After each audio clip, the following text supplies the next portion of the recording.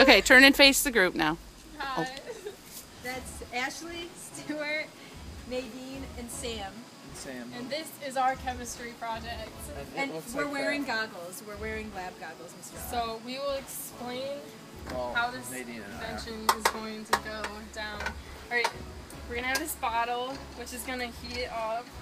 And then the balloon's going to expand. It's going to use Charles' law, which means volume increases as temperature increases in a fixed amount of gas.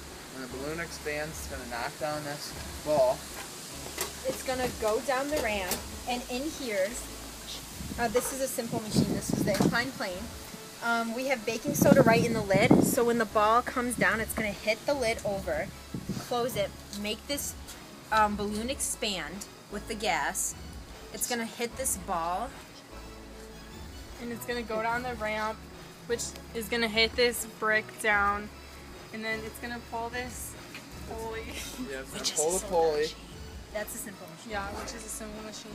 Then we're going to have this lever fling up.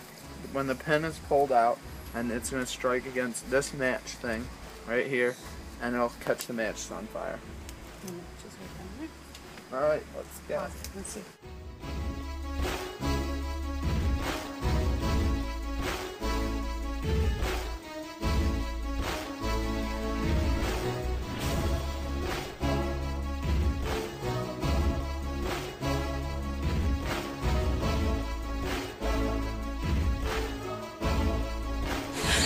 Alright. It's going. Mr. Roth, give them an A. They've been talking nice about you all day.